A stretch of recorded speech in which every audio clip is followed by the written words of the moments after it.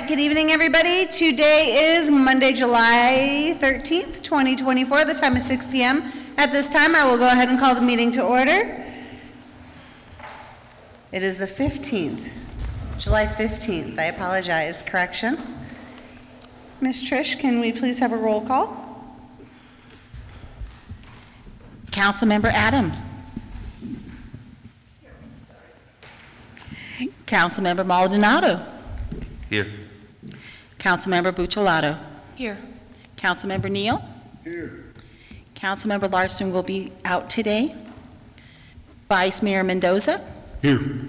Mayor Walter. Here. We have a quorum. Thank you so much. At this time, we will rise for a moment of silence, followed by the Pledge of Allegiance.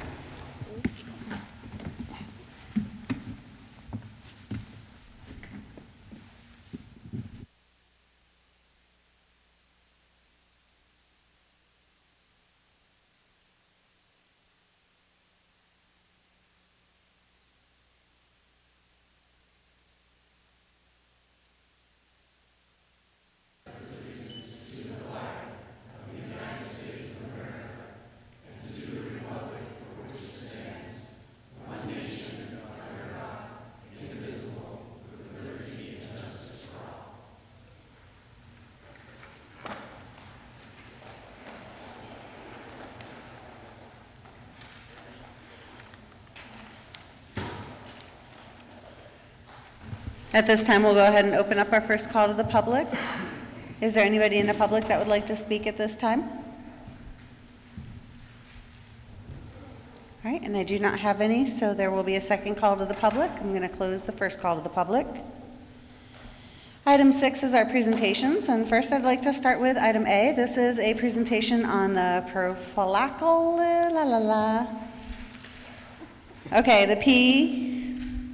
the substances, the PFAs, and their new enforceable levels finalized by the Environmental Protection Agency and water quality compliance monitoring with the new rule. Paige, will you come up and educate us, please? Yes, I will. Thank you so much. Which one? This one. This one? Yeah.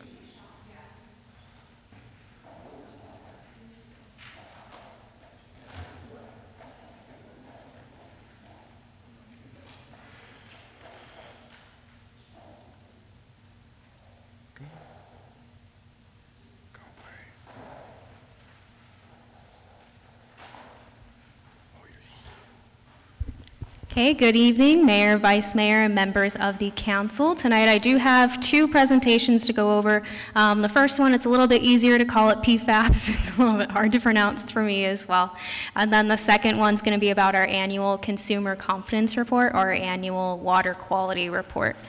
So as far as PFAS, I have only good things to report about it, and there's nothing really regulatory that we need to do at this time, but I figured I would report good news and keep the transparency so everyone kind of has an idea of where we are, because in the water industry it's a bit of a hot topic at the moment. So key points for this presentation. So what are PFAS? What are those new enforceable levels that the EPA has set for these compounds? And a couple of compliance and monitoring things that our staff's going to be doing to make sure that we're complying with the EPA's new regulation. So what are PFAS? They are chemical compounds that are used in non-stick or water-resistant products. So that can be like clothing, firefighting foams use it, non-stick cookware, paint, sealants, pesticides, anything that's meant to keep out water or grease and things like that could potentially contain PFAS. And the reason that they're dangerous is they don't easily break down within the environment. They tend to persist for a long time, and sometimes they're known as forever chemicals. There's a few health risks that are associated with PFAS as far as cholesterol, immune response, risk of cancer, reduced chance of pregnancy, hormonal interference, and developmental delays. There's a few things that are associated with PFAS, and that's why it's kind of been a hot topic recently, is because of those things that can happen. The reason that PFAS has been in the water industry and talked about a lot recently is the EPA released the 5th unregulated contaminant monitoring rule in 2021, and essentially what that is the Safe Drinking Water Act requires that the EPA create a list of compounds or chemicals, contaminants that they see could require monitoring by public water systems, and PFAS was the most recent one that they looked at, and we're still doing monitoring for this as well. But that's essentially where it came from, and once, as they're looking at these UCMR5 results, they're coming up with these new regulated levels. I do have the regulated levels up on here. You'll see that there's 6 different PFAS compounds that they're now going to be regulating within water systems. So we have PFOA, PFOS, PFHXS, HFPODA, PFNA, and PFBS. And then the last one down there, you're going to see something called a hazard index, which I'll go over in just a second. But they're also measuring certain PFAS within mixtures because they tend to show up together. So you'll see a term up there, it's called MCL, and that stands for maximum contaminant level, and essentially with that level, that's the maximum level of a contaminant that we can have within our drinking water. So the first 2, those are considered to be carcinogens, so their PFAS, or their MCLs are a little bit lower at 4 parts per trillion, and then we see 10 parts per trillion, and then PFBS is only measured within that hazard index. But I think what's really important to note here is the parts per trillion and how small that number is. As you can imagine, it's 1 in a trillion. So I did put something up here that kind of shows how small these numbers really are and what we're going to be looking at. So 1 part per trillion is equivalent to 1 drop of water in 20 Olympic-sized swimming pools. So it's a very, very small amount. So I think that's important to keep in mind, especially with all those health concerns that are associated with them, like how small that these numbers really are. So this is that hazard index that I showed on the last slide. Like I said, there's a few PFAS that they're measuring within mixtures together, and in order to measure that, they've created this equation that'll help them come up with a safe level for those compounds that are mixed within. I won't go too much into depth on this equation, but I just wanted to tell you guys, like, this is how they figured out that hazard index. And through the equation, you would want it to be less than 1. Anything greater than 1 would be an exceedance of the MCL. So here is a really interesting slide with lots of numbers on it, but these are our sampling results that we've collected for our UCMR5 as we're doing our emissional monitoring for PFAS. And you can see here we have 4 different active wells that are supplying drinking water to citizens right now. And up there I have the our reported levels for each of those wells. So at the top you can see those MCLs that are up there in yellow, and as you go down you'll start to see what our levels are. So we'll start off just going from left to right. I'll try and go quick with it. So with PFOA, 4 parts per trillion. They want a standard 4 PPT. For wells 1 and 2, you're going to see ND, which that stands for non-detectable. So essentially what that means is that whatever we have in our water, it's either non-existent or it is too small for them to even detect, so it leaves us under the MCL for those. So for PFOA, we're non-detectable for all 4 of our drinking wells. Also for PFOS, same thing, so they want us at 4 PPT. We are at non-detectable at all of our drinking wells. For PFHXS, it wants us at 10 parts per trillion.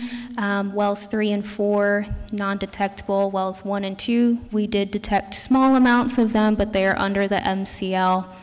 PFNA and HFPO, we're non-detectable.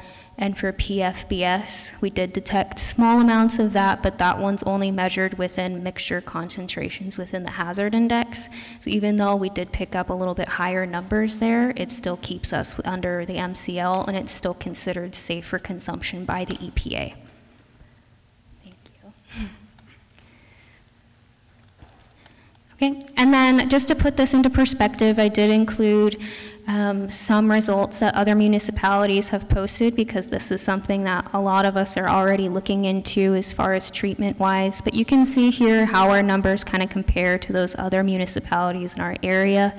Some of them are detecting ones that we are not. Some of them are higher, some of them are lower, but this here is really just to give some sort of comparison for you guys on where we are. And then the next thing, if we, in the future, I'm not saying right now, like we need to go out and spend all this money, treat, whatever. We are already under the MCL for all of them, but I did think it was important to note, if in the future our levels did end up going higher, there are treatment options available, however, they can be very expensive. So there's anion exchange, high pressure membranes, and granular activated carbon. All of them have the ability to remove PFAS from water, but at this time, it's not necessary. However, I just wanted to be transparent in case in the future it did ever become necessary. This is the route we would need to go down. So compliance and monitoring. Within 3 years, we have to finish our initial monitoring, so that's what we're working on right now. Starting in 2027, we have to start reporting our PFAS levels within our annual water quality report that goes out to residents. And we have to start issuing public notifications of violations. And at 5 years in 2029, we need to be within compliance with all MCLs. So at this point, we're just going to continue monitoring and making sure that we're continuing to stay with under the MCLs. Questions? Council, do you have any questions on the perfluoroalkyl or polyfluoroalkyls? I have one question.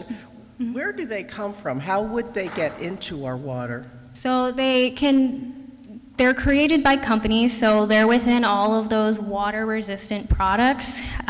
So all of, when companies are making that products, even like if you're washing dishes, it can go into the water, or waste from whatever their factory, it can go into the water. So it's not naturally occurring, but it is hard to break down, and it's found within all of those products. Thank you. Mm-hmm. Any other questions or comments? Thank you for the presentation, and you also have additional information on our water quality data included in the 2023 Consumer Confidence Report.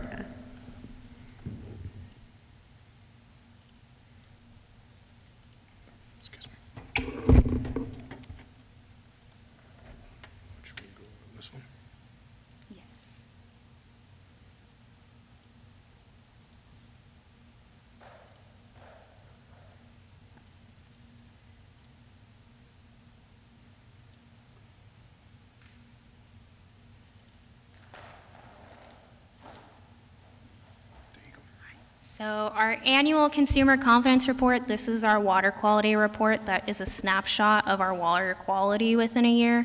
It goes out to our residents every year. So it's required by the EPA under the Safe Drinking Water Act. It's distributed annually. We have it on our website every year. This year it was sent out electronically with June bills, but like I said, it acts as a snapshot of water quality for a 1-year period. So as we go through this presentation, all the water quality figures that you're seeing are all from 2023, not 2024, so it's a complete snapshot of 2023. So there's a few things that are included within the water quality report. So EPA requires that we disclose what our source water is, and that's essentially where the source, the out of water, is coming from. So our source water, it's all exclusively from groundwater at this time, and that comes from a combination of our 4 active wells, which we talked about a little bit in the last one. And for treatment-wise, just a small amount of chlorine and disinfection is applied at entry points to the distribution system to make sure that water is clean and safe and we're within compliance. So there's a few different types of contaminants that are included within the annual water quality report. So those are going to be microbial contaminants, including like viruses and bacteria that can naturally enter the water, inorganic and organic chemicals, pesticides, herbicides, radioactive contaminants. So all of them can naturally enter into the water system just by natural occurrences. So, but it's our job to make sure that we're monitoring and making sure that we're keeping the water safe. Just like in the last one, there's a few health risks associated with a few of the contaminants that are listed within the CCR, and including vulnerable populations. If there's anyone who feels that they need to speak with their medical provider, they can. However, we are under everything. So there's a few definitions, so action level, MCL, which we talked about in the last one, maximum contaminant level goal, and maximum residual disinfectant level goal. The only ones that we're really going to be looking at is that maximum contaminant level, because if I went through all of them, it would take all night. So maximum contaminant level, that's the one that we're going to focus on. That's the legal level that we have to stay under, required by the EPA. In our last presentation, the numbers that we were looking at were in parts per trillion. What we're going to be looking at now is parts per million and parts per billion. So they're a little bit larger than parts per trillion, but they're still very, very small quantities. So 1 part per million, that's equivalent to 1 drop in 13.2 gallons of water. Parts per billion, equivalent to 1 drop in 13,208 gallons. So they're still fairly small quantities. Something that's on our CCR, it is coliform bacteria. So what this is, it's a harmless organism. It naturally occurs within the environment. I did include a diagram so you can kind of see how that kind of goes down. But essentially the way that, or let me backtrack. So coliform bacteria, what it is, it's an indicator organism, so if you have it within your water, it doesn't necessarily mean the water is unsafe. We check for it because it's an indicator for E. coli. So if we ever got a positive of this type of bacteria, it would prompt us to test for E. coli. So when you look at this, our results up here, they want us, they obviously don't want us to have E. coli in our water, so they don't want us to get positive hits of this type of bacteria.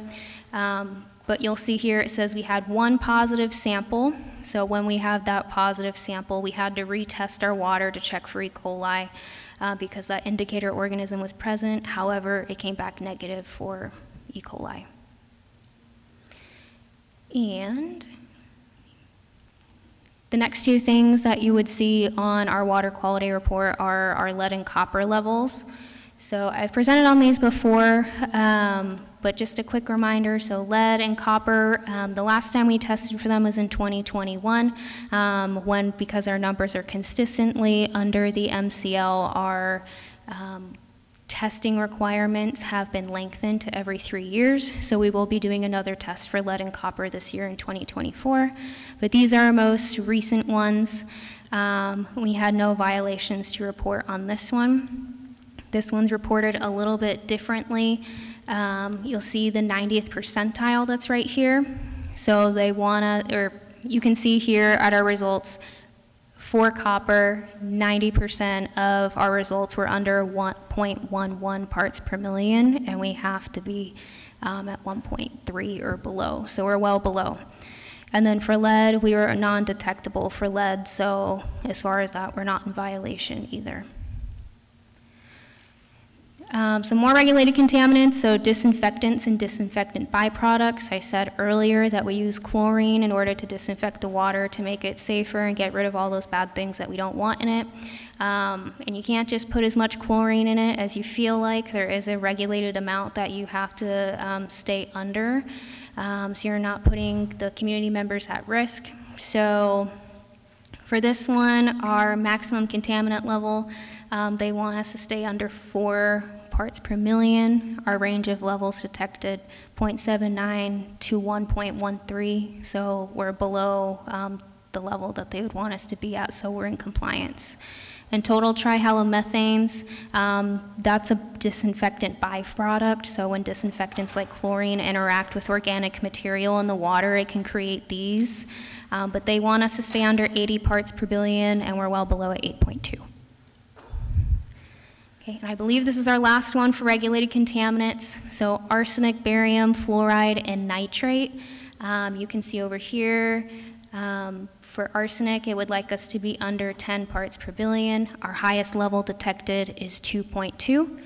For barium, it would like us to be under 2 parts per million. We are at 0.0058. Fluoride, 4 ppm, we are at 0.43. And then for nitrate, it wants us to stay under 10 parts per million, and we are at 3.9. So with all these regulated contaminants as well, we are still not in violation, and our water is safe according to rules by the EPA. Violation summary, this is something that also gets reported within the annual quality report, but luckily we had no violations to report. Everything is safe, everything is good, so we had nothing to put here.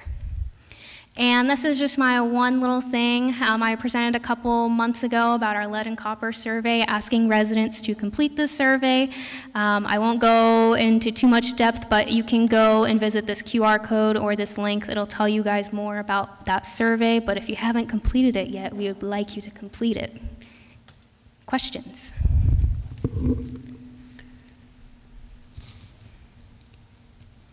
I don't see any questions, but I do have a follow-up. Do you know, I know in the past we've talked about, since we have 2 water providers in the town of Florence, we have the town of Florence that provides as well as EPCOR. Are they going to be coming and giving a presentation as well? I have requested a presentation for them, but I haven't heard back, but I will be following up because I do think it's important to receive a presentation from them as well, since a lot of our residents are serviced by them. But I can follow up and try and get that to happen. Okay, if you need any support from us, please Okay. let us know and we can send a follow-up as well. All right, perfect, thank you. Thank you, Paige. It was really informative, very complex, and I want everybody to know not only does Paige do an outstanding job for the town of Florence in regards to water quality and service, but she also volunteers her time and she puts on events to help teach the next generation with our 4th grade water festival right here in Florence, so thank you. Thank you. Our next presentation this evening is item C, and this is by Mr. Chris Salas, and Chris Salas is going to educate us on the precautionary boil water advisories at this time.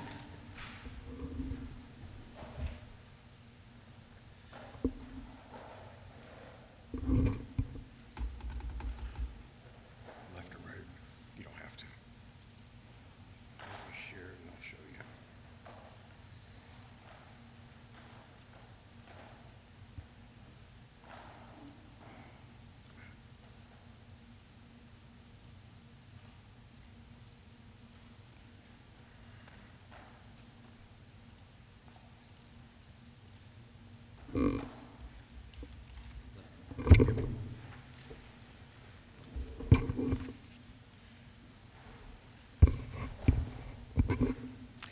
Good evening, Mayor, Vice Mayor, members of council.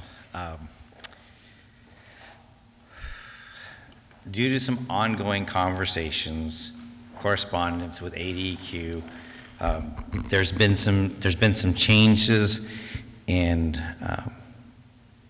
the requirements for us to issue boil water advisories, and some of those happened under unique circumstances. So as part of this tonight is kind of public education for council, for the residents, especially for the ones that are in our service area. I cannot speak for exactly as to how EPCOR handles theirs. I've had conversations with them on their procedures, and their procedures are slightly different because essentially what the Anthem residents live in is a new modern subdivision with modern valving. So while it applies to them, their circumstances are different. And maybe towards the end I can kind of follow up on that. So tonight we're going to be discussing some of the key points as what is a boil water advisory, the legal authority to require us to do that, circumstances that could initiate a boil water advisory, customer notification, and then lifting a boil water advisory. So what is a boil water advisory? So it's a public announcement made by water system advisor advising users to boil their tap water before consumption. And we'll get into the specifics in a second as to what those, what might be in the water or what could possibly be perceived to be in the water. Water should be brought to a rolling boil for at least 1 to 3 minutes, and these are used to protect the public health from waterborne pathogens and disease. The legal authority is the Safe Water Drinking Act, Section 1431. That grants the U.S. Environmental Protection Agency the authority to require this, and then CFR 141.202. And what we're dealing with are Tier 1 public notifications. Circumstances that could initiate a boil water advisory. An MCL violation for total coliform, nitrate, nitrite, or turbidity, a maximum residual disinfectant level, violation for chlorine dioxide, violation of the surface water treatment rule, occurrence of a waterborne disease outbreak or other waterborne emergency, interruption of the key water treatment process, natural disaster, chemical spill, or unexpected loading of the possible pathogens. And that's in a different color there to bring attention to what we're here to kind of discuss tonight. So what happens when a distribution system drops below 20 psi?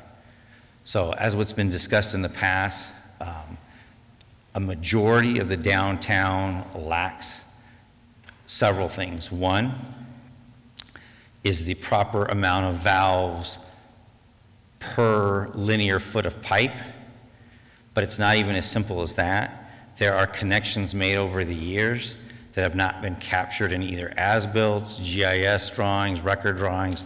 There's no system drawing that enables us to be able to understand if we close these 4 valves, we'll be able to close off this area. So I'll focus on some subdivisions that we clearly can isolate. So the subdivision south of Florence Heights, Sunrise Estates Phase 1, Phase 2, Via Adelaida, obviously Western Crossings, Centennial Park subdivision, Bisbee Ranch, and what you're going to notice with all the ones I've named are 2 things: relatively new. I say relative in comparison to the time that Florence has been around, but they also are all subdivisions that would have been built with modern MAG infrastructure as well as C900 pipe. So we rarely ever get a water line break on the C900 pipe. So that would only essentially impact us if we were hit by a contractor or maybe even by ourselves doing some service line installation. So the areas that we can isolate are the areas that we really rarely need to. But if you were to pick a spot in the downtown, it's very possible on the north street that would run east and west in this area, it could have 2 water lines, an 8-inch and a 4-inch. On the western boundary, it could have 2 or 3 water lines. And then on the south and east, 1 water line. So with that, there's an a near infinite amount of ways that those pipes could all be connected. So does the 8 that's running east and west connect to both of the north-south lines, one of them, and which one of them? Do each one of those have valves? And first off, the answer to that is no. They all do not have valves. So while there's been times where we believe we could isolate we have not been able to isolate certain areas. And some of that could be as simple as there's also been improvements over the years that were not captured in record drawings or, again, our GIS system. So there is even the unknown that we're having to deal with. So with that being said, when we have to do a system-wide shutdown after, let's say, 2 or 3 or even 4 hours of trying to isolate the system, we are bringing our system to a pressure in certain areas. So the earth naturally falls from our southern area to our northern area. So obviously the first people who are going to be calling on a water line break or a shutdown are the people, let's say, on Campbell Road, as far south as kind of naturally exist. And then the people way north, maybe that live up on First Street, they'll be the last people to kind of lose that pressure, if you will. So during that distance is a varying amount of pressure as the system bleeds down, but there will be parts of the town that will be less than 20 psi. That pressure pushing outward on the pipe is what is keeping contaminants infiltrating. The infiltration of our system is a possibility. Maybe not a probability, but a possibility. And the EPA and our Arizona Administrative Code captures that same language in 141.202, says that if you lower your system pressure, you need to do a boil water advisory. It is not to fearmonger, it is merely to warn people, especially maybe people who might be either with a newborn, immunosuppressed. There could be circumstances. So again, as defined here, EPA defines pressure loss as a distribution system with pressure less than 20 psi. So the loss of system pressure introduces the potential for the introduction of contaminants through back siphonage, pipe joints, and holes in the pipe.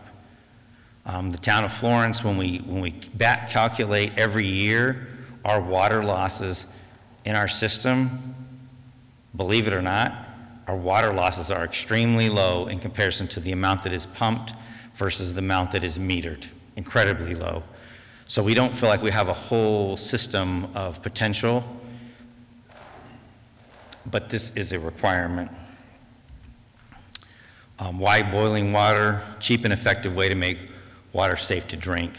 Many organisms cannot survive at water's boiling point of 212 degrees Fahrenheit, and waterborne pathogens begin to die between 140 and 165 degrees Fahrenheit.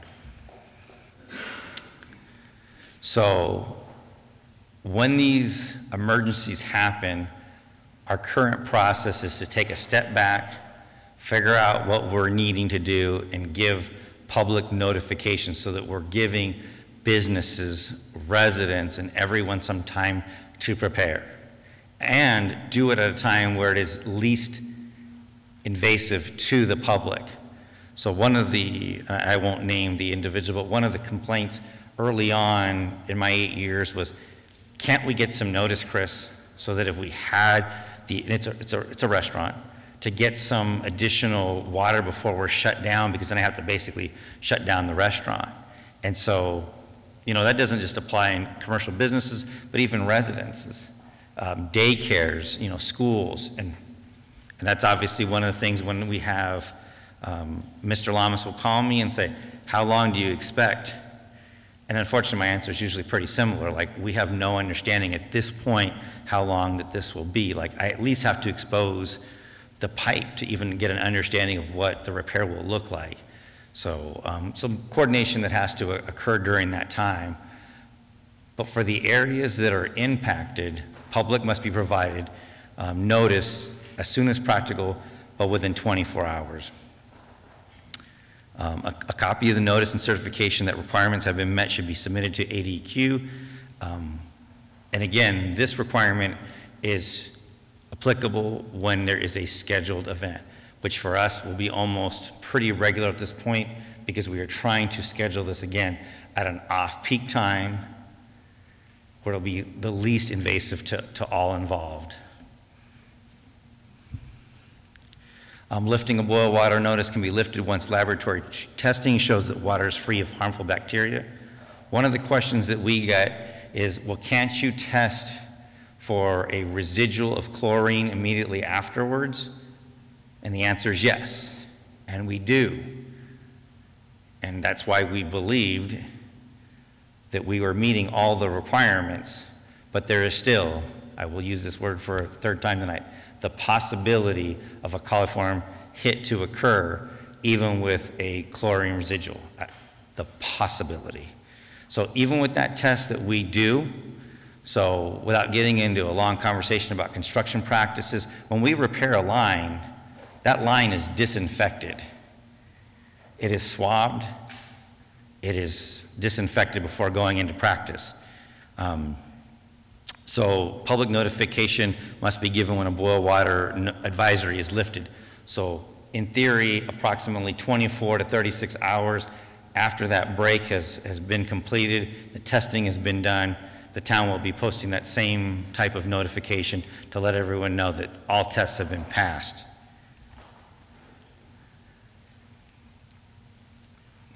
With that, are there any, so I apologize, I probably should have introduced the gentleman behind me. Andrew Hyatt with ADQ is here as well to answer any questions or maybe fill in any blanks of things that he thinks he sees are important and relevant that maybe I missed.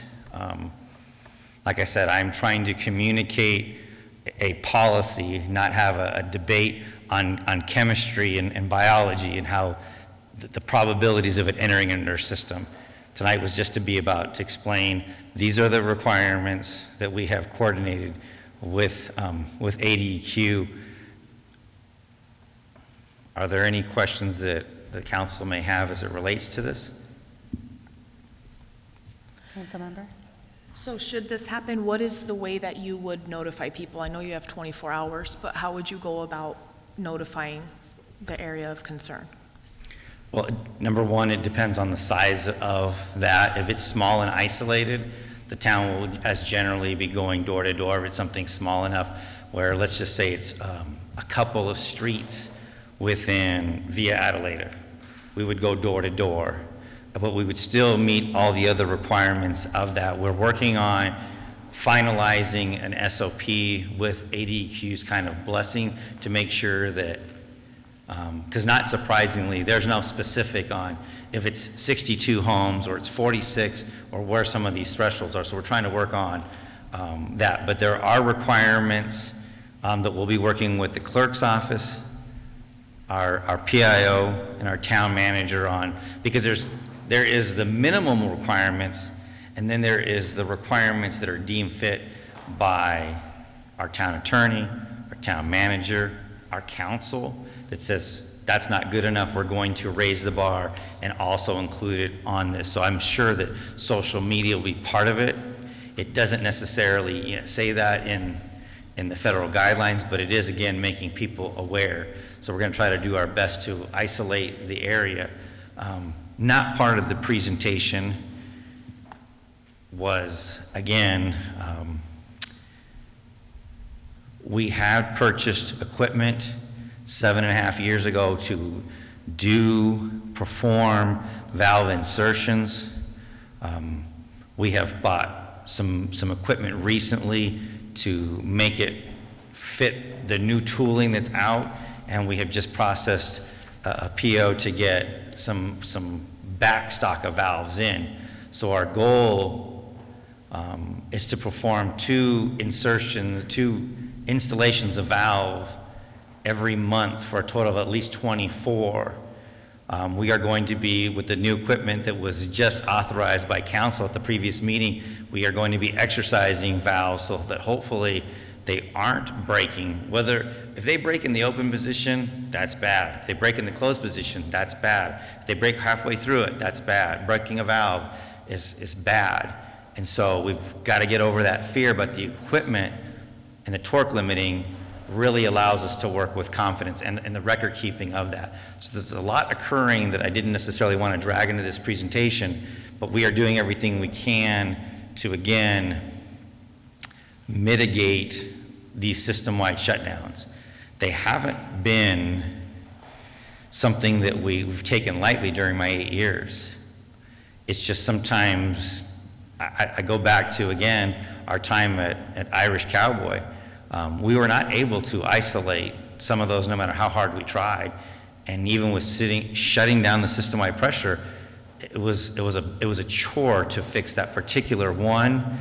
And then as we were fixing that, we had the bottom of a valve blowout. So a water line repair is a very dynamic situation. But the message is not lost on us by administration or town manager that this is something that we have to do everything within our powers to minimize. We definitely understand that, and we're working towards that. There's policy, and then there's application. And as I described in my presentation, sometimes there could be 10 water lines on the 4 sides combined, and trying to understand why we're having cross-feed with all the valves that we're aware of. Even in our GIS system, there's some times where we believe we have a closed system, and we're still not able to isolate. At that point, we really don't have a choice but to shut that system down. But it is something we're going to work hard and fast on not doing. Yes, sir. Go ahead. Good evening. First, I just want to acknowledge that this is really good that your utility is talking about this right now. There are a lot of systems across the country and in Arizona in particular that wait until it happens before they have that discussion. I don't know if you heard last week, Washington, D.C. issued a precautionary boil water alert that affected 1 million people. And that's never something, I mean, Washington, D.C., I don't think anybody really wants to be in Washington, D.C. at the moment. You know, there's a lot of stuff happening there, but you don't want to be in that position unprepared. And one of the biggest criticisms of that precautionary alert was the timing of it. It took a while for that to get out. People felt that their health was at risk until they knew that they needed to boil the water. So just to acknowledge the efforts of your utility and having this discussion now, to prepare the messaging now, to talk about how will that message get out to our residents so that it can get out there quickly, so that people can protect themselves if something were to go wrong. Water systems do their best, and I can say this honestly, hand on heart, across the state to make sure that the water is safe to drink. And I also want to acknowledge Paige, the excellent work she's done to talk about that. But sometimes things happen. And so when that does happen, when your water is compromised, when there's a probability, like Chris said, or a possibility of risk, then the safest approach is to let people know and to give them the tools to be able to protect themselves. Boiling the water will 100% of the time protect you from getting ill from pathogens, from bacteria or viruses. So I just want to acknowledge the effort they're doing and how this is actually really good. I think they're doing a good job to be prepared, to make sure your residents are protected. Unfortunately, it will happen at times, and anytime you tell your public that there might be something wrong with the water, that's going to create a bit of, but at least you're giving them the tools to protect themselves, and I think that's a great thing. So thank you for allowing Chris to talk to you, and thank you for giving me a few moments. Were there any additional questions? Cathy Adam, Councilmember Adam. Mr. Stiles, I just want to thank you. I thought that was absolutely terrific. As a resident in downtown Florence and as a business owner on Main Street, that really helps to understand, and I feel much more confident about what you all are doing to protect us. Just one recommendation, should we have to do this and should we post it on the website, I would love if you put the video snippet of you explaining this, so if a resident really wanted to take the initiative and understand how serious or not it is, that they could hear that same discussion.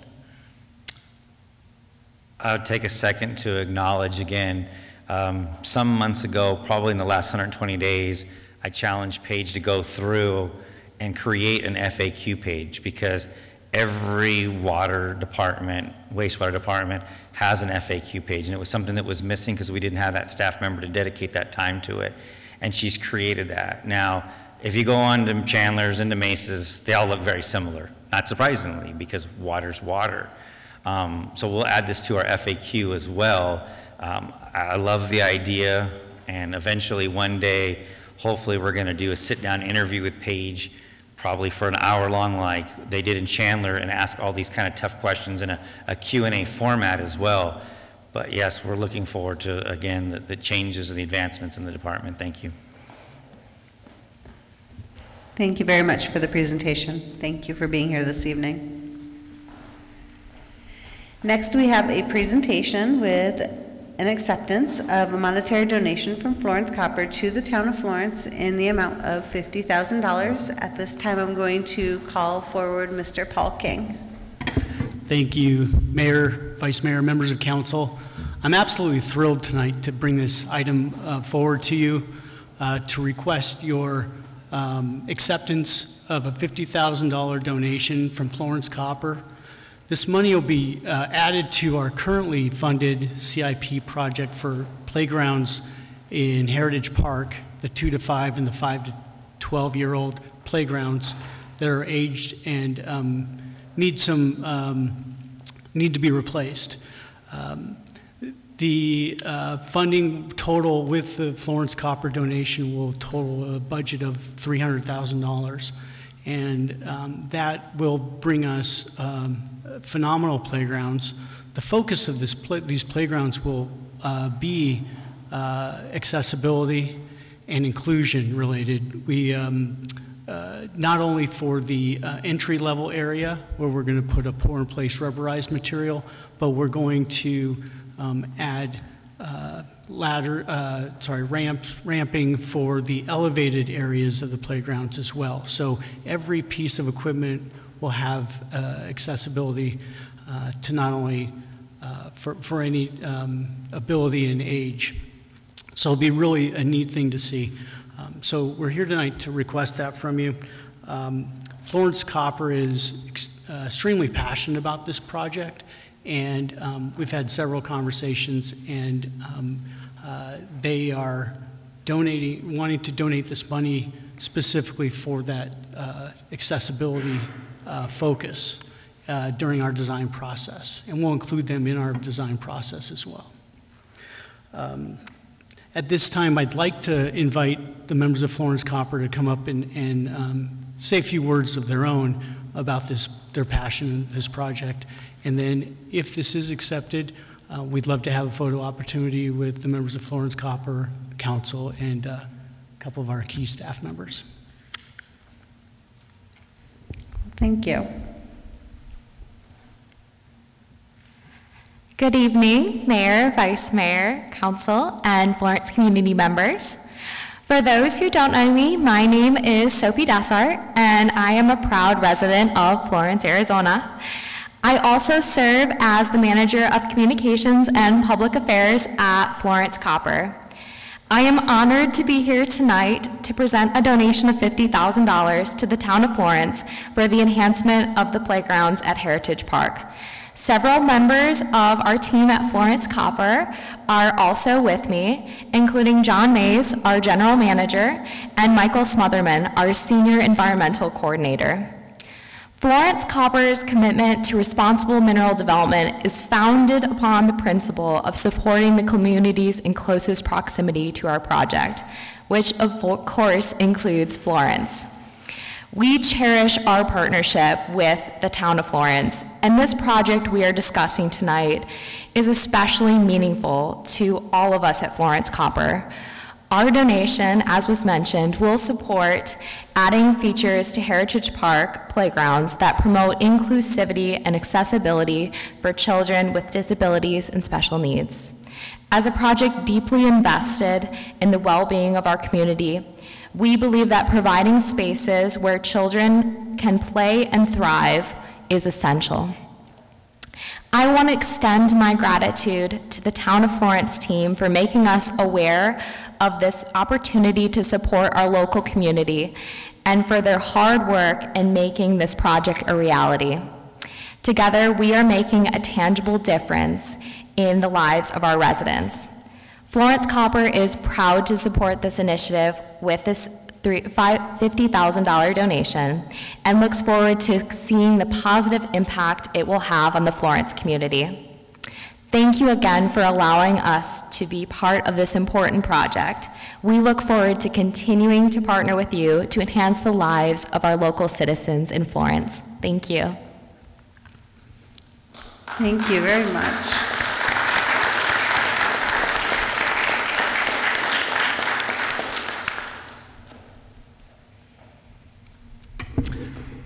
With that, Mayor, Vice Mayor, members of council, if there's any questions or comments, we'd love to accept those from you. Any questions or comments? Councilmember Buccellato. I just wanted to say thank you. It's been needed for a long time, and it would be nice to see every kid being able to play over there safely. So thank you so much for your guys' contribution. Do you have any visuals that we can also show the community at this time, or will that be at a future time? Thank you for bringing that up, Mayor. In a future meeting, we'll bring the design and conceptual designs to you guys and get your feedback on those. I know that you guys have already been having discussions, so I wanted to bring that part up. Second, I just have a procedural question because it does say, I flipped my paper, my apologies, and acceptance. So Cliff, at this time, I know that this is presentation, but would you need a motion to be made for acceptance? I think as long as you can establish consensus to accept. I believe that we have that. Yeah. Yes. Yes. Thank you. And then at this time, I'd like to invite Florence Copper over and council down. I think that it would be nice to get a group picture together. Thank you, Mayor, council. And Paul as well. And our interim town manager.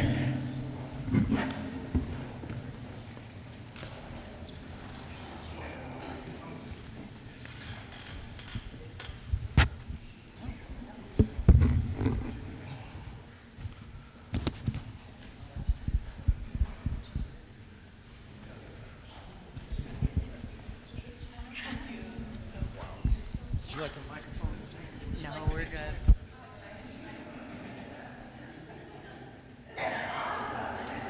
We already got it.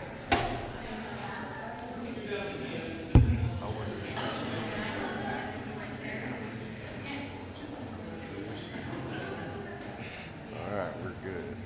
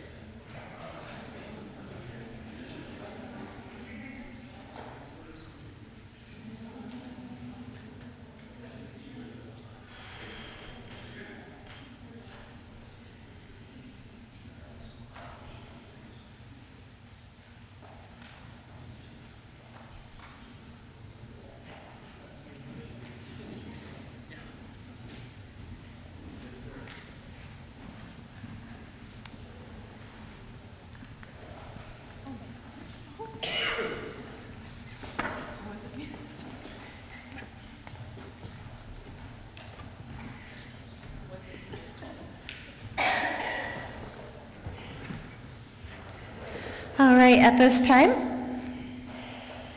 item E is our presentation of a video recap of the Town of Florence Freedom Fest that was held on July 4th, 2024. Again, Mr. Paul King. No, Erasimo Bibo.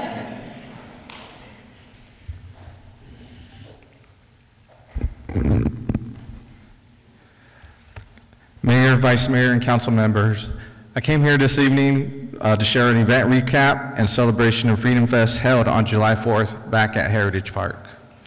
As I mentioned, we moved Freedom Fest back to Heritage Park for better spacing, the the ability to have more activities and better shade options. An estimated 4,000 attendees were at this event. I would like to thank our sponsors, LGI Homes, SRP, and Florence Copper. These sponsorships help add quality to our event year after year.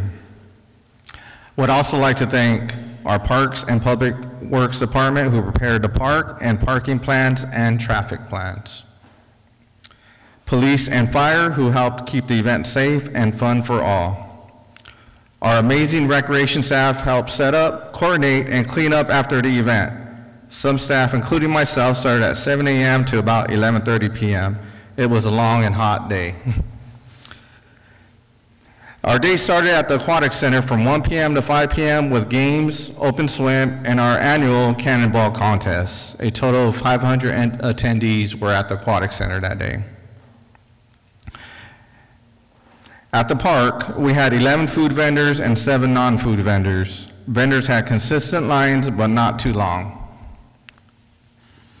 Activities included old-fashioned relay games, a cornhole tournament, volleyball, basketball competitions, water wars, 8 water inflatables, and to my knowledge, that's the most we've had at our park.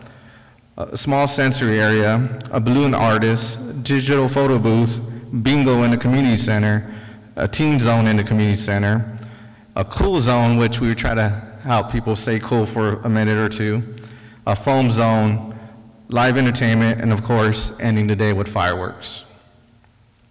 Our stage entertainment included DJ MC Joel Gibbs, the Highway Outlaws, a military branch flag presentation by the American Legion Post No. 9, Rhythm Edition, and our own rec leader, John Isaac Garcia, who played America the Beautiful on his guitar, who's sitting right there. And Leisha Lynn Foss, Miss Arizona Woman of Achievement 2024, who sang the national anthem prior to the fireworks.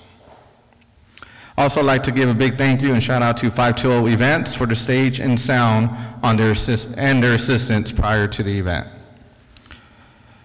We have a short celebratory video to share with you now. This video will be posted on social media and the town website for the entire community to enjoy.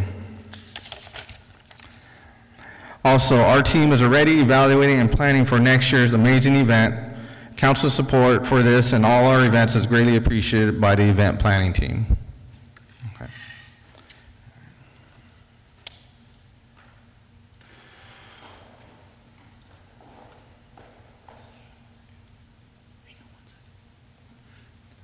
Mayor, members of council, just one more comment.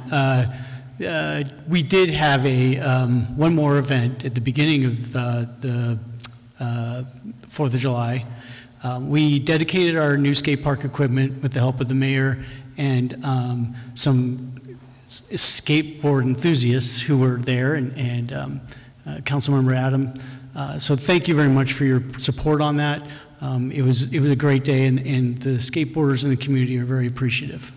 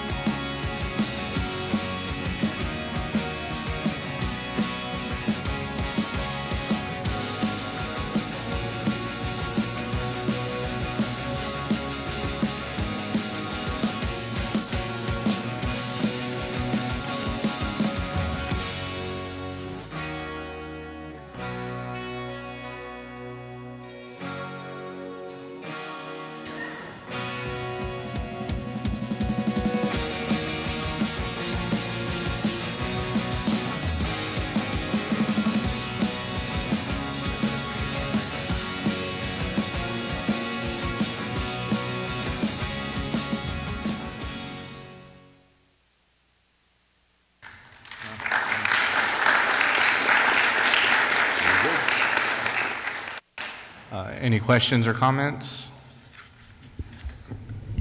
Vice Mayor? My daughter-in-law, not my daughter-in-law, my daughter, well, my granddaughter is deaf, and my daughter taught her sign language. And we met a resident in town that was really happy to know that she's never went to the stage because she never thought she'd be able to enjoy what's going on. And when she noticed that we did have a sign interpreter on stage, that just lit up her world. She felt included in our festivities. So, you know, thank you guys for including that sign interpreter. And we're learning as we go too, you know, involving in our events. So that's something whenever we'll have a live entertainment or stage, that's going to be the norm for that.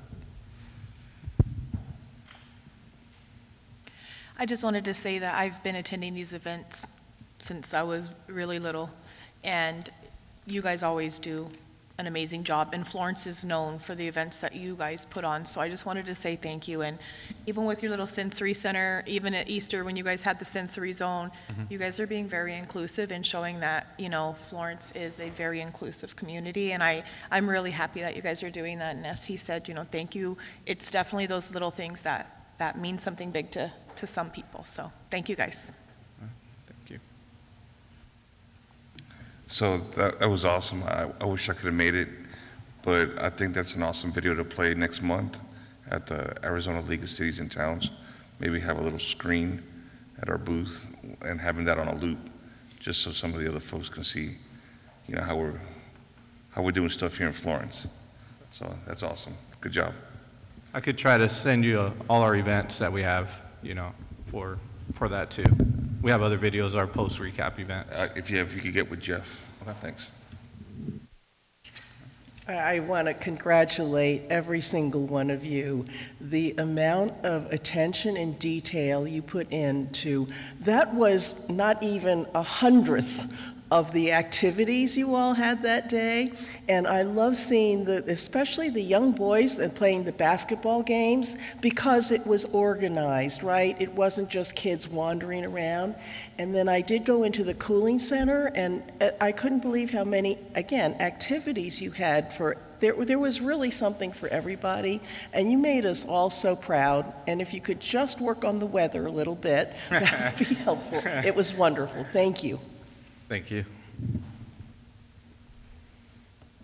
As always, well done, and we'll look forward to the next event. All right, thank you. Which is in October.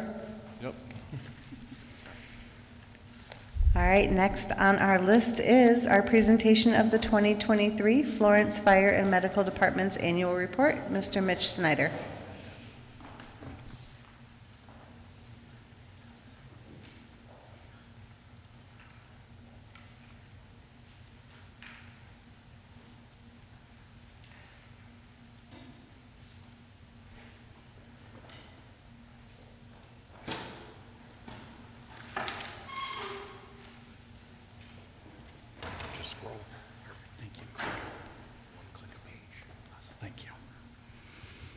Good evening, Madam Mayor, Vice Mayor, and members of the council.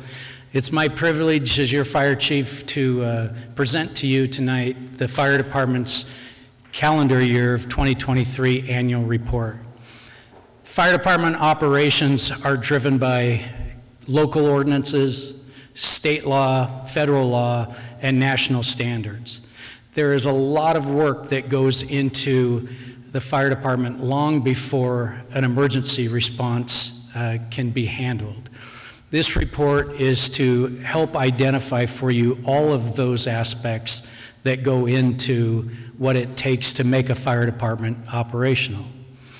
As you look through the pages of this annual report, you'll see a number of different photos of programs that are taking place in the fire department and the members of the fire department that bring these operations to life. As you know, through the budgeting process, the fire department works with town management to bring programs and projects forward to you for approval.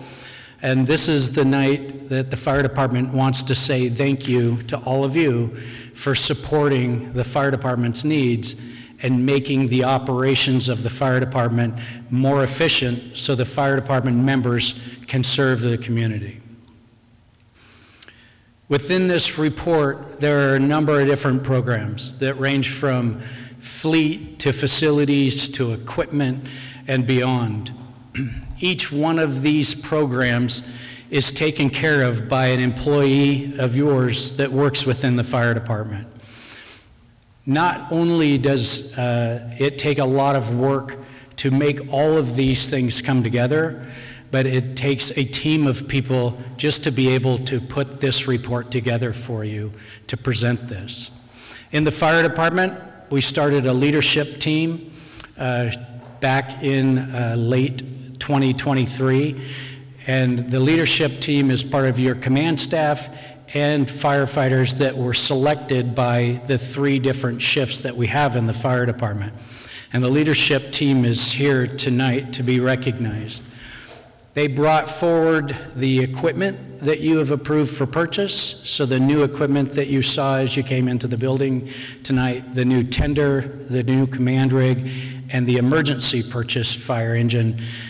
There's a great deal of work that goes into bringing that equipment together, getting it equipped with all of the different firefighting gear, and putting it in service. The equipment that you saw up front, 2 of those units are in service, and the emergency unit is shortly to be put in service. There are a few more aspects of that need to be completed. In this report, you will meet the staff of the fire department. You will identify a number of different programs that exist, some response data, some budgetary data, and it should be noted that not only does every member of the fire department work on this, but every aspect of this fire department touches some other department in the town.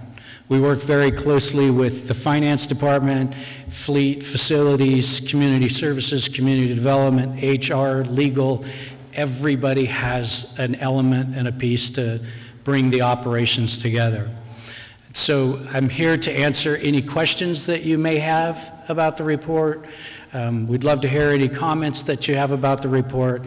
And then at the end, I am hoping to introduce you to our leadership team and take a photo with you and our leadership team if possible. Thank you.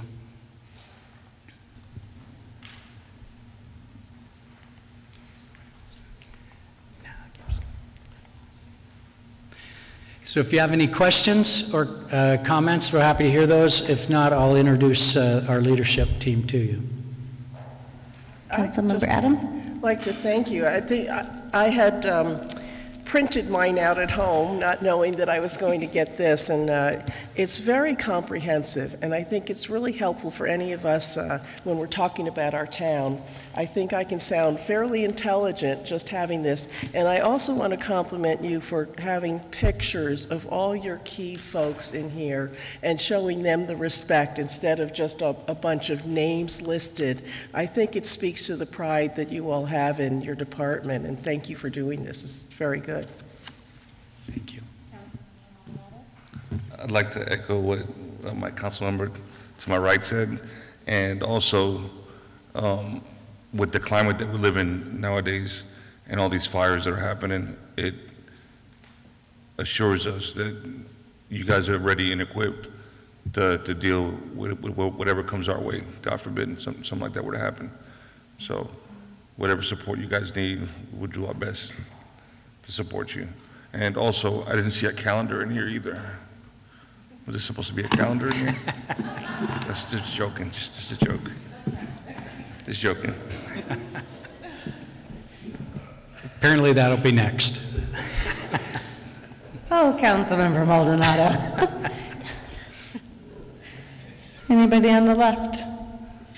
Well, Councilmember Neal.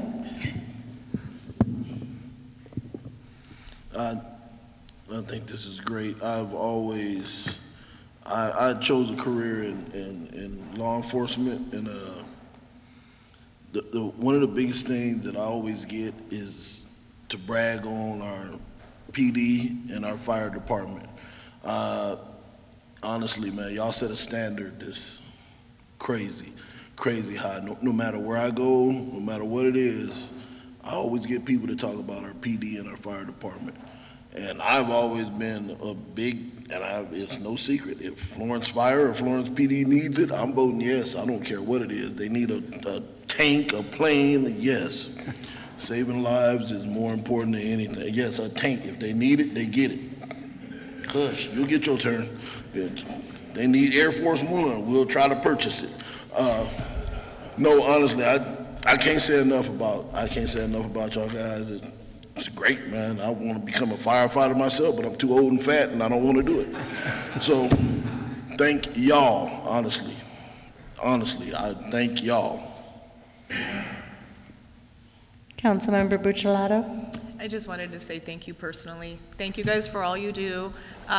We all hope we don't ever need your services, but I'm glad knowing that we have you, should we ever. So I just wanted to say thank you guys for everything that you do. Vice Mayor. I'll just echo what everyone else is saying. You guys do a fantastic job. You guys are there when we need you, and I notice a lot of people are glad that you guys are around collecting some of these snakes. Thank you for that too. So thank you guys for all that you do. That's going to be the August calendar. On a serious note, I see we have a taker back there. I saw somebody pretending like they were going to wrap a snake up around them. Well, honestly, thank you. We appreciate all that you do. Very comprehensive report, so thank you. At this time, we will go down and we'd love to meet your whole team if you would like to invite them up first as an introduction.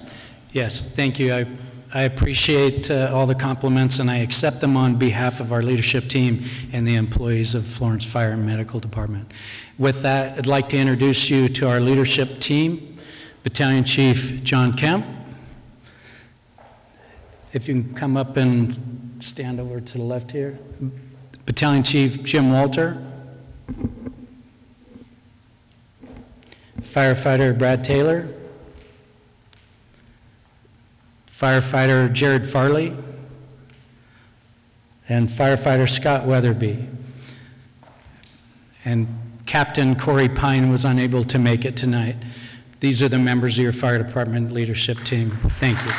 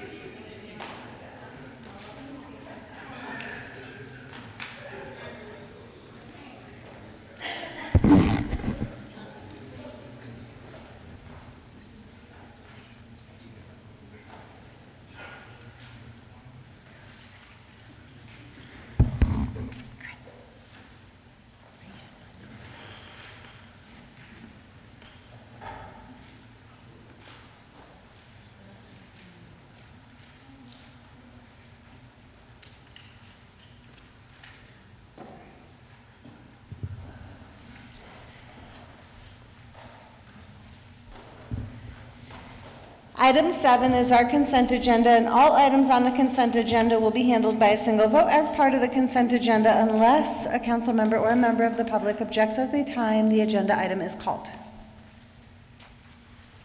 Item A, adoption of resolution number 1909-24. This is a resolution of the Town of Florence, Pinal County, Arizona, certification of resolution and authorization for Treasury Management Services and declaring an emergency.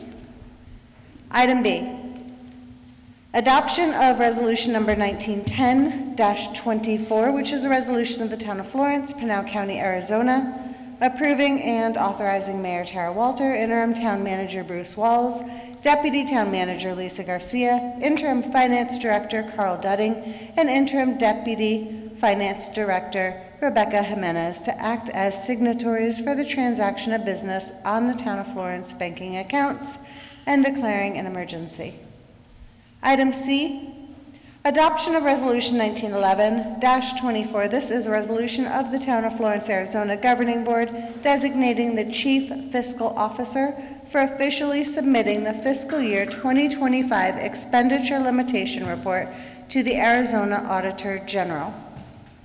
Item D, authorization to enter into a 3-year agreement with Centricity for asset management software using the City of Flagstaff contract TER 2023-143 AG1, and this is not to exceed $112,625. Item E is to approve the purchase of a UTV side-by-side quick response task vehicle and trailer in an amount not to exceed $85,000. Ladies and gentlemen, that is our consent agenda this evening. If anybody would like any item removed, please make a motion at this time. Seeing none, we need a motion to approve. I'll make a motion that we approve the consent agenda as read. Second. We have a motion and a second. All in favor? Aye. All opposed? Item carries. Item 8 is new business. First up is item D, which is discussion, approval, disapproval of supporting the Gila Bridge being named Rusty Greer Memorial Bridge. Ms. Garcia is participating online, so at this time we're going to go ahead and let her come in. Mayor, Vice Mayor, members of council, as you're aware, we follow what the county does. And tonight we do have Supervisor Goodman with us. And we talked to the mayor and we were following the renaming of the bridge and the story. I do not want to steal Supervisor Goodman's thunder, but Mayor did put this item on the board and we do have a letter of support that's in your packet. And we need to get over to the state right away if the council does so approve this motion tonight. Mayor, if you could call Supervisor Goodman up for us. Supervisor Goodman, would you like to come up to the podium?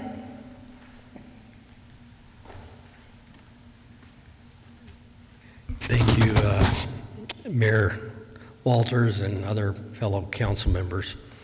I told my wife I'd keep this short. She's getting hungry, so it's really me, I'll be honest with you. As stated and as you have in your packet is the Pinal County Board of Supervisors approved or is in favor of doing this in support. We actually appeared before the state naming board on July 23rd. And so I'm asking that you do this mainly as a personal favor. I was a part of the group of boys that was on this scouting activity. There was 14 of us. We started at Ellsworth Road, And we worked our way through. This was the last part of our 50-mile bike ride to be able to get our biking merit badge. And just as we stopped at every water hole that we possibly could. There was no skinny dipping, I'll promise you that. But as we crossed the bridge, the Gila River Bridge, a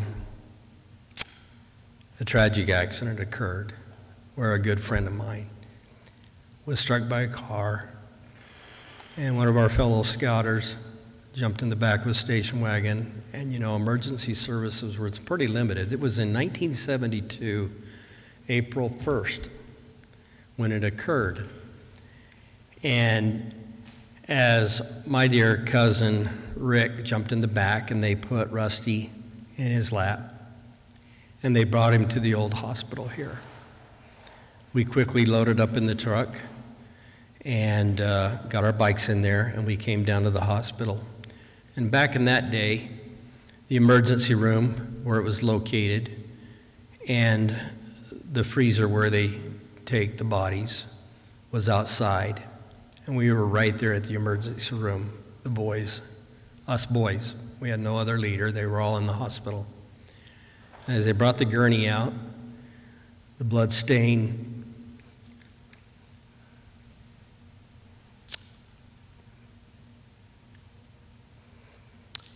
it would mean a lot to the Greer family and to the many young men that was there that day.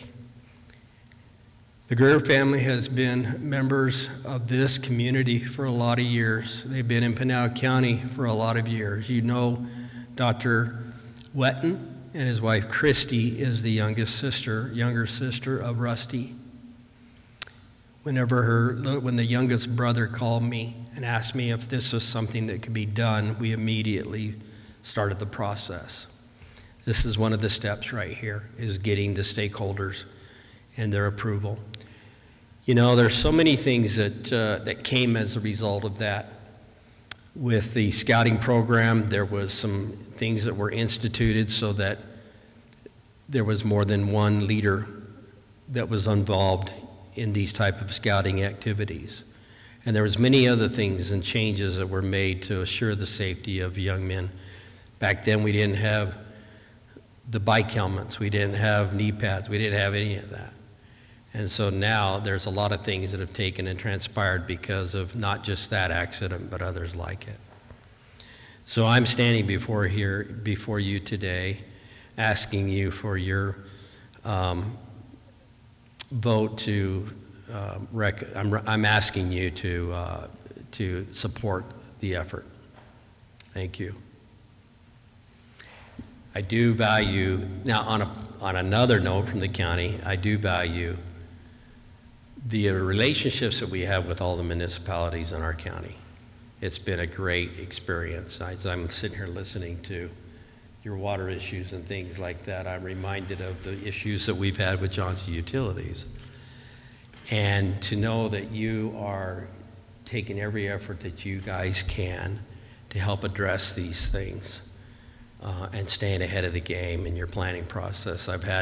We've had tabletop exercises with your fire department in emergency situations, and to your point, they've been spot on. Same way with your police department in those exercises, and so I appreciate that, and I appreciate you and your efforts. So thank you. Thank you, Supervisor Goodman. When this came forward, I was very moved with what you were bringing forward and the story behind it. Councilmember Maldonado, I'm going to add a little bit more in a little bit. So the scouting program is a really big thing, and this kind of brought light to something that I've been wanting to do since I was out here with the American Legion. They're very active with the scouting program. So I'm going to try to make an effort to try to, if this is passed tonight, to have some of our scouts and our head scouts come out. It would be a good thing from our programs to come out and for the dedication. So, thank you.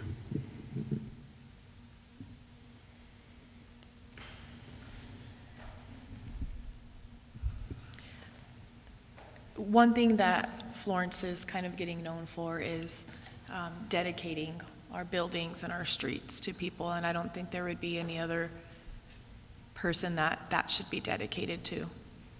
Thank you. Other than your friend, and I'm sorry for your loss. Thank you. And I was unaware that that was our local dentist's wife's brother, so I learned something new this evening as well. With that, first I'm going to ask, can I have a motion, please? I make a motion that we approve supporting of the Gila Bridge being named Rusty Greer Memorial Bridge. Second. All in favor? Aye. Aye. Aye. Unanimous. Thank you. You're Appreciate welcome. it. We will get you that letter this evening. It will be signed, and we will send it over. And if there's anything else you need along the way, please don't hesitate to reach out, because we are supportive in this measure. Thank you very much. Appreciate it, and it was worth the trip. Thank you. Mayor, Thank you. Mayor, Yes, sir. I have a question. Go ahead. Yes, sir. I don't know if you remember or not. I was just wondering, did that young man ever receive his bike? Yeah, his merit badge? His merit badge. I believe, you know what, we were talking about it, the group of us young men that were, that are still alive, and I believe he did. But you know what, I'll ask his mom. I'll ask Gloria. I would love to see that incorporated on the bridge with his name where he got his merit badge. That would be, I think that would be good. I appreciate that. I know the family members are watching this event, and so you've requested that, and so consider it asked, but I'll make sure that it's double asked. Thank you. Great idea.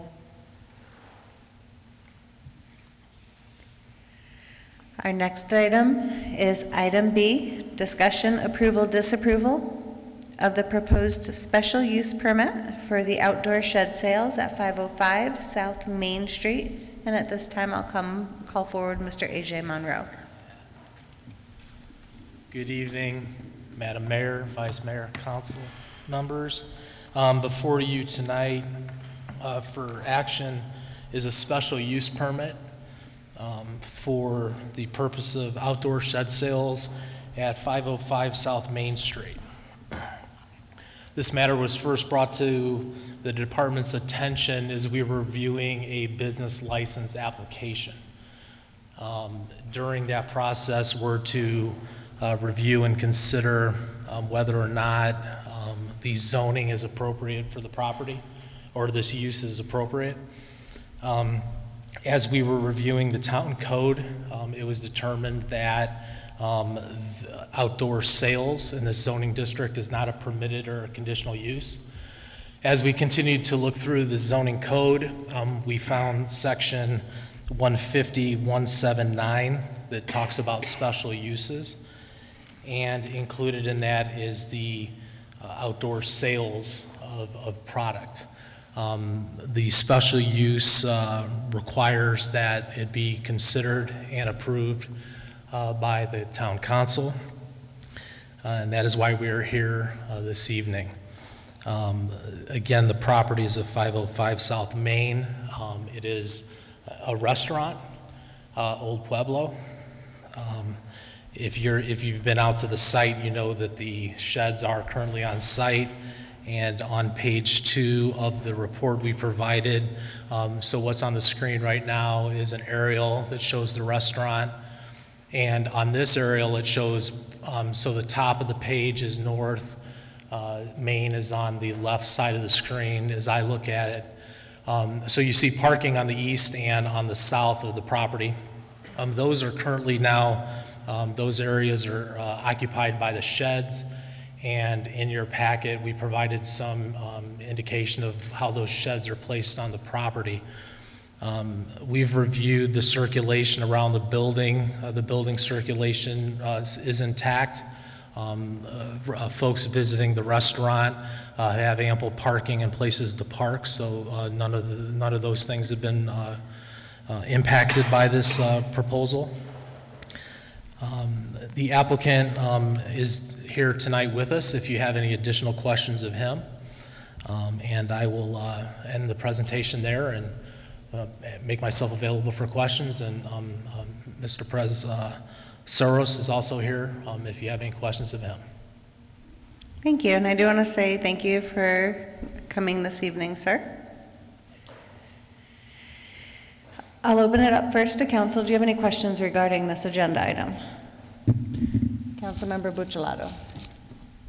The one thing that I will say is I would wish that people would come and ask of this first. And seeing that there's already sheds there, it just shows that they didn't have all the information that was needed at first.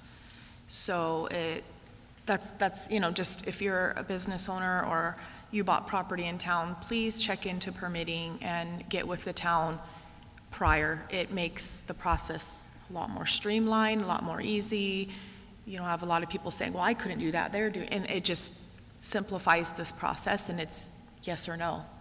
So that's the only thing is, when I first saw this in the agenda packet, when I was reviewing it, I was like, but they're already there. So that would be my one thing, is to say.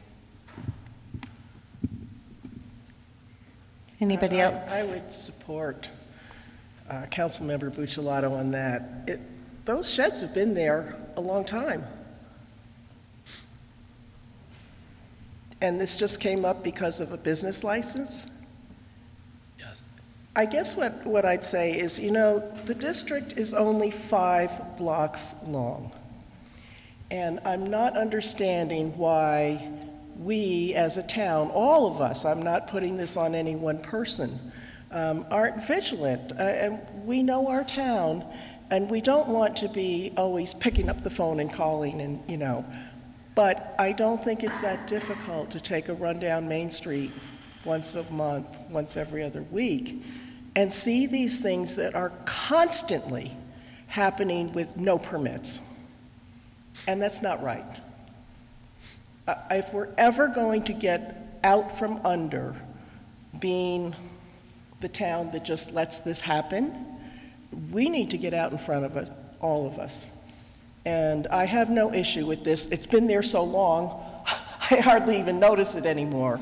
And I think it's, if the property owner, if that's what he wishes to do with it, and you feel that it's not impeding the traffic flow. But I don't want to see another business doing work on Main Street without a permit.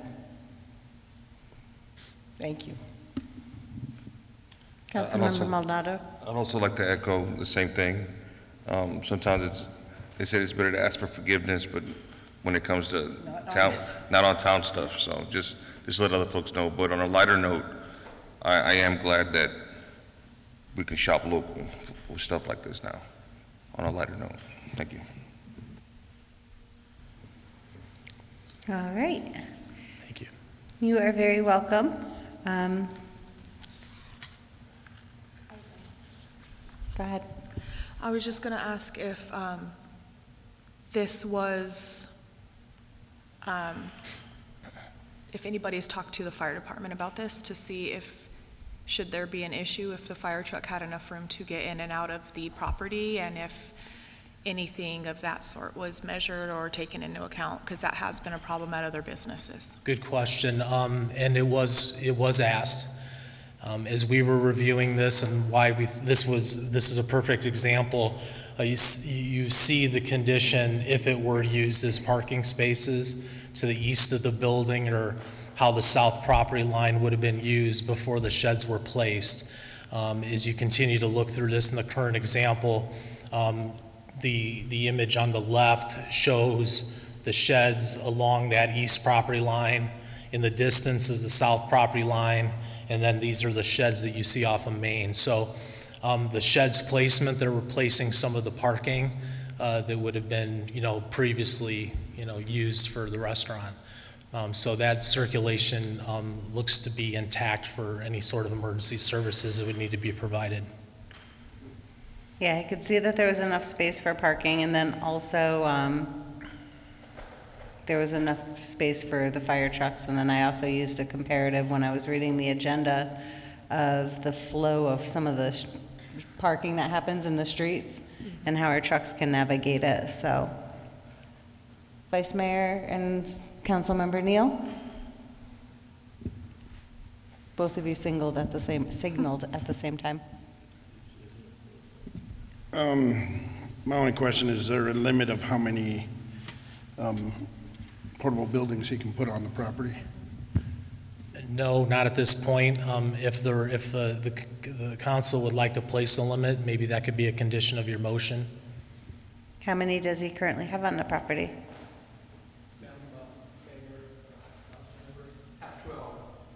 12. I have 12 units. Okay. Currently, and if I might address the issue about the permitting. Absolutely. It was an oversight, totally, not to say that I said, okay, I'm gonna ask for forgiveness. No, that wasn't the intent. I was out of town. We initiated the process on my mind because 2 streets down the road, they were already some sheds there that had been previously sold, and that was on my mind. For some reason, I thought it was the zoning. I had no idea that the zone was different.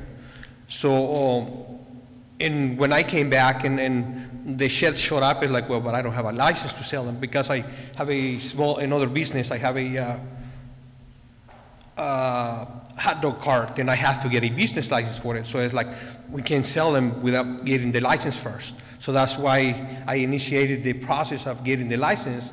I thought it was going to be just go pay it and get it done, and that wasn't the case. But that was not my intent to say, okay, bring him in. I wouldn't have brought him in had I known that it was no zone. Would have done the proper licensure before I brought him into the business. But anyway, but yeah, I have 12 sheds in there. And if I have to reduce the number of them, because I thought they were going to just bring like 6 or 7 of them, but I ended up with 12. But that's a possibility. I can reduce the number if I have to. Councilmember Neal? I understand what everybody's saying about asking for permits. Me, myself, I want to go another way, and it's one of the oldest businesses in Florence. I actually would like to applaud them for hustling and bringing new business to Florence, actually. I mean, don't get me wrong, I do understand getting permits. We've had some real serious problems with it. And I don't believe this business just went out and flat out did it because they've been here forever. I've been eating there since I was knee-high to a grasshopper's behind. So I just think that that's something that needs to be said also. You know, it's great. Y'all starting new business and doing new things. I think that's wonderful. No, I thank you for your time and appreciate your support. Thank you. You are very welcome. They reminded me of little casitas all around your, no, I'm just kidding. Councilmember Buccellato. And I just wanted to clarify, I don't think it's a bad thing, and I think how they are laid out is very professional, that they're on the perimeter part of it. It's just an issue that we have to get ahead of.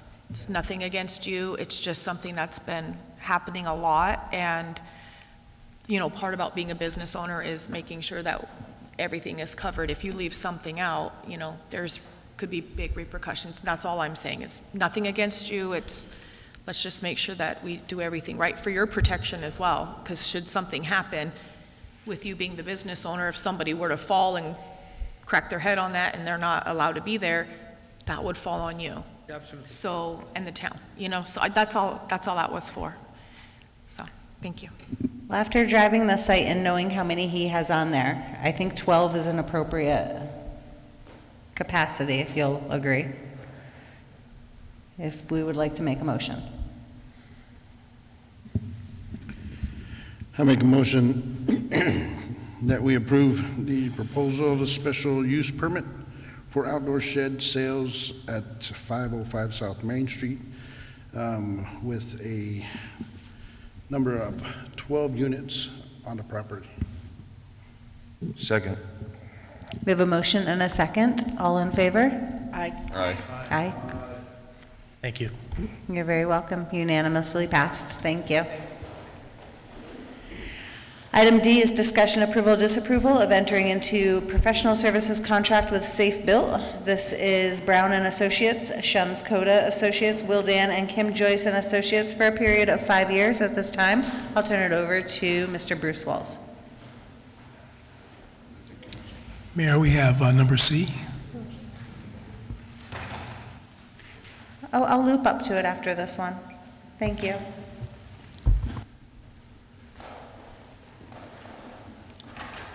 Mayor, Vice Mayor, and council members. First, I have to go ahead and say I am really proud of this team. Remember the time we sat around the table and we started talking about the what ifs. What if one of us went out long-term due to sickness? Would we be able to go and continue council's purpose, council's mission? Well, that's what this professional service agreement is. It's a stopgap. It allows us to go ahead and bring in personnel either equal to the experience or greater than the experience should we have someone go out on sick or leave or something to that effect, to make sure that we can continue moving our projects, council members' projects, forward. So again, once again, the stop measure allows us to go ahead and bring in personnel should we be minus personnel in a certain position. And that those agreements cover every position that we have in town.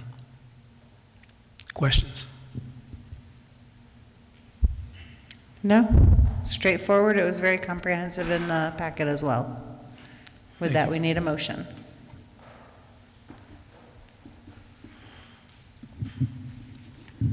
I'll make a motion that we approve entering a professional services contract with Safe Built, Brown and Associates, Shums Coda Associates, Wilden and Kim Joyce and Associates for a period of 5 years.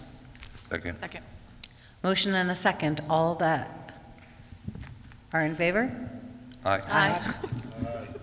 All opposed? Motion carries. Item C, Resolution 1912-24. This is discussion, approval, disapproval of a resolution of the Town of Florence, Pinal County, Arizona, adopting the recommended modifications to the Town of Florence classification and compensation plan by authorizing a cost of living increase for permanent part-time positions for fiscal year 2024-2025 of 4% effective July 1st, 2024. And yes, ma'am. Good evening, Mayor, Vice Mayor, and council members. My name is Virgie Felix, and I'm the HR coordinator. I'm presenting the Human Resource Agenda on behalf of Catherine, the Human Resource Director. The recommendation before you is to include 3 regular part-time positions that are currently on the town's pay scale, the 4% cost of living adjustment to retroactively be effective July 1st, 2024, as it was for the full-time staff. And those 3 part-time positions are the crime analyst, the police records clerk, and the recreation programmer at the senior center. Thank you, Virgie, so much, and I apologize for checking it and moving on to the next one. You're good. Are there any questions regarding this? Seeing none, we need a motion. Again, it was very comprehensive, so thank you. I'll make a motion that we approve the resolution of the Town of Florence adopting a recommendation to modify the Town of Florence classification compensation plan by authorizing the cost of living increase for permanent part-time positions. Fiscal year 24-25 of 4% effective July 1st, 2024. Second. Motion and a second. All in favor? Aye. Aye.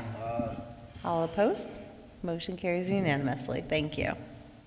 And item E is resolution number 1913-24. This is discussion, approval, disapproval of a resolution of the Town of Florence, Pinal County, Arizona, adopting land use assumptions, infrastructure improvements plan and development fee update report, and amending the fee schedule of terms and fees of the Town of Florence effective August 1st, 2024. I'm going to turn it over at this time to Mr. Carl Dudding. Good evening, Mayor, Vice Mayor, members of the council. The resolution is going to be effective September 1st. There's an error in the RCA. On May 6th, the town adopted the 2024 impact fee study, and both the contractor and town staff missed applying the construction credit to the impact fees. The town charges 4% on construction and 2% on normal TPT sales transactions. Therefore, we have to take that 2% differential and apply it into the impact fees as a credit. So this will lower our impact fees on single-family residents by $533 per unit, $477 on a multifamily dwelling, and $1.20 per square foot on commercial, $1.02 on an office per square foot, and 48 cents per square foot on industrial. These fees have not gone into effect, but they will go into effect September 1st, so no refunds will need to be issued. Excellent, thank you. Are there questions, comments? Seeing none, we need a motion. I make a motion to approve resolution number 1913-24 is read. Second. Motion and a second, all in favor? Aye. Aye. Aye, and motion carries unanimously. Thank you. Next up, we have our town manager report.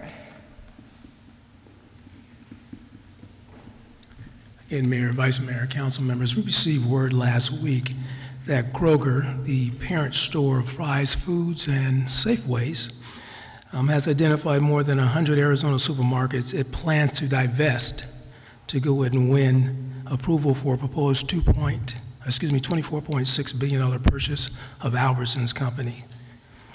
What that means for us is our Safeway has been identified as one of the 101 stores that could be divested. If this is approved, our Safeway will be sold to CNS Wholesale Grocers. Did a quick little search online. CNS Wholesale Grocers basically has a footprint East Coast. You probably will know the grocery markets that it has as Piggly Wiggly's. If you've ever traveled kind of towards the East Coast, you'll see several of those. It's the opinion, at least of this article, that if this goes through, CNS will probably go ahead and kind of expand its market maybe towards West Coast. So we may potentially see the Safeway as a Piggly Wiggly's or some other type of grocery store. We have already reached out to Safeway and talked to management, and should this happen, we will go ahead and assist in that transition and make sure that we are part of that process so we can make sure that council stays informed. As we get more information regarding this, we will also go ahead and keep you informed.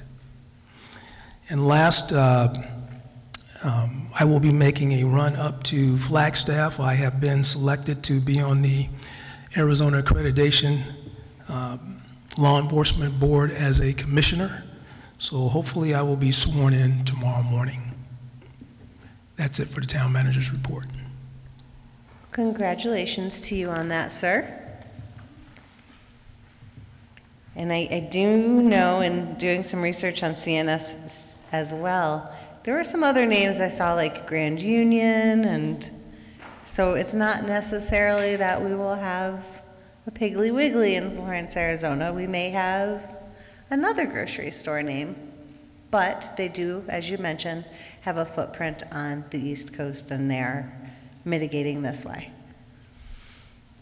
All right, any questions for our town manager? Yes, sir. Just want to congratulate you, and if you need a +1 tomorrow, I got the day off, so. And also, I was going to ask to see if there was anything that came up on Florence Hospital. I don't know if anything, any word, you have any word on that?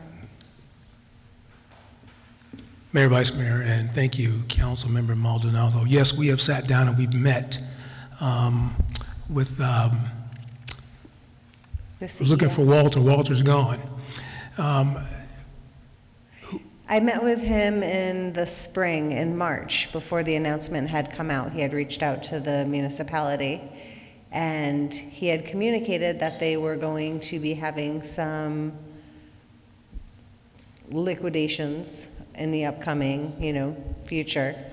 But we were assured that Florence, as well as another one, would be fine in the long run. And I know that you recently had a meeting, from what I just heard. Yes, ma'am, you're absolutely correct. And he gave us the same information. Florence Hospital is here to go ahead and stay. We may go ahead and see some liquidation of some assets and those kinds of things, but Florence Hospital is here, and they're here to stay, and we're going to support them 100%. Thank you. Can I say something? Yes. When you say Florence Hospital, I think of Florence Hospital, and that's a whole nother, yeah. Understood. The Florence Hospital and Anthem area of Florence. Because this one here is Florence, and that's Florence Anthem, right? Yes. Okay. It just took. Next, we have a call to the public. This is our second call to the public this evening, so if there's anybody that would like to speak at this time, now is your opportunity, either in person or online. Seeing none, we'll go ahead and close the second call to the public, and then we have a call to the council. Council Member Neal. I can start to the right if you'd like. What? Ain't nobody asked you nothing? Oh, she need a new seat. I have nothing. Go Gophers. I love that I almost get to be a teacher up here as well, especially when I hear people requesting new seats. Councilmember Buccellato. 5 more months, 5 more months. We pretty much talked about everything tonight. I just wanted to say thank you for all of the reports, and thank you guys for being very vocal with council about what is going on. It's always nice to get an email and be one of the first informed when people start asking questions, so it's much appreciated. And other than that, I was just going to say good job to the town for the 4th of July. Beautiful fireworks as always, and thank you guys for all that you do. Councilmember Adam. I'd just like to reiterate my thanks to Florence Copper, who's done so much for the town, but I think especially I'm so proud because, you know, a few years back, we didn't have the autism certification. We're now helping the hearing impaired or the sign at our events, and now to help special needs kids at our park. I'm so proud of this, so thank you, Florence Copper. Councilmember Maldonado. First of all, I'd like to thank Benny. I encourage veteran-owned businesses a lot. Thank you for what you do, and thank you for your service. Thank you to the mayor for assisting me. This past Thursday, the mayor and I had the privilege of going to the American Legion and doing a proclamation for Joan Baker Day, and I was very humbled by being able to do that. And I'm sorry we didn't invite everybody, but it was kind of short notice. But you were with us in heart, and it would have been Joan's 60th birthday. So for those that didn't know Joan Baker, just to make it real short, she was a very instrumental part of our community, and she gave back even when she lost everything. And those of you guys know what I'm talking about. When she lost, her and her husband lost everything, and they still were talking about how can I do something for you. So I know she's looking down on us right now, but thank you, Mayor, for doing that. It meant a lot from Bill and the family, so I appreciate that. Also, I had the privilege of going to the chamber mixer at LGI, and it was awesome. So I encourage more folks in these businesses to join the chamber. And as an encouragement also now, too, you no longer have to pay the $10 to mingle. So if you're part of the chamber, just come on out and you don't have to pay the $10 anymore. So we'd like to have more businesses come out there and mingle and network, because that's what we're about, networking and seeing how we can work together and form those relationships like Florence Copper. Thank you. And finally, please get out there and vote. Thank you. Thank you. Vice Mayor. I think everyone covered everything. We do have students returning on Wednesday, so be cautious of all the kids walking back and forth to schools. There are going to be some new kids walking out there that have never done it before, so we need to be very defensive in our driving, so watch out for the little ones.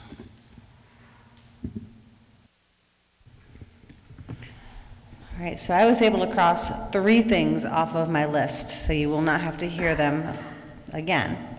I did want to just make sure to let everybody know, piggyback off of Councilmember Maldonado, to get out there and vote, because we did have a lot of questions that came up because this is a primary. And in the primary, when you're looking at your local and your county level, the elections are pretty much determined in the primary, especially when you have two people, like we have two people mayor-wise going for a seat, for example. Anybody who receives 50% plus one, they're automatically seated in that election. So it's really important to get out and vote, especially during the primary election, because locally, county, those are the levels that are closest to the people. Those are the levels that are serving the community. And I just wanted to provide the education that because Arizona is an open primary, if you are registered as an independent, party not disclosed or other, you can request a partisan ballot, whether you want a Republican ballot, whether you want a Democrat ballot. And you can do that by visiting Pinal Votes. They have the new website out. You can go and visit the brand new facility that's right over here in Florence, or you can go ahead and just call their number and they will walk you through it. So again, exercise your voice. I encourage everybody to vote. And in August, that was a fantastic idea for the Arizona League of Cities and Towns. We are all going to be going to our annual conference, and this is where we have an opportunity to talk about upcoming legislation that will impact our municipalities and our state in the upcoming year, come together with others to discuss things that are happening, trends, and making plans to move forward. We are bringing our teen council as well, so we'll have a booth set up, so we'll be showcasing Florence, Arizona, and having that on display on loop, showing everybody this is what's happening, because we do a lot in our community. We have premier activities and events, and we don't charge for them. Everybody is welcome, and it's because of the fabulous sponsorships that are afforded to us and the partnerships that we've built. So I also want to reiterate, thank you very much. And I'm looking, because we do have Florence Copper in our audience, so they're here. And I just want to say thank you, because it is partnerships like that that truly do make a positive impact and difference. So that is all I have this evening. We do not have an executive session. So with that, I need a motion to adjourn. Make a motion that we adjourn. Second. We have a motion and a second. All in favor? Aye. Aye. All opposed? We are adjourned, ladies and gentlemen. Thank you so much.